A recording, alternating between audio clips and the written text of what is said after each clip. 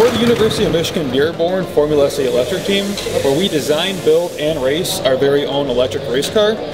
We are currently the only full electric race team in the state of Michigan, where our powertrain is ran off of a 300-volt battery that outputs a maximum of 80 kilowatts to our two motors. For this year's design, we found a better way to cool our batteries with the use of battery cooling ducts. EnvisionTEC has printed these for us this year out of E-model material, which was printed on the EnvisionTEC's large frame Xede machine.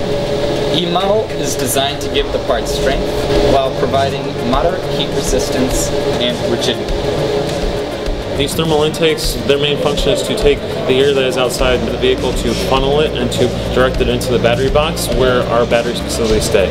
With the currently 3D printed parts, it's really interesting to see just how the air flows through and the benefits of the part itself. The batteries really are the heartbeat of our car. They really serve as a critical component, and without EnvisionTEC support, we would be in a much worse spot, and also having to figure out how to cool the specific system. Better? Each year, we compete in 2 different competitions, where we expect to compete against 30 other different teams from around the United States. We are hoping to achieve around 70 miles per hour. Right now we are 42 running on one motor.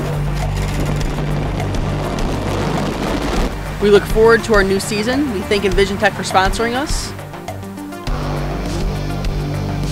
The E-model steering wheel is a great asset to our car. It will help us in the upcoming competition season.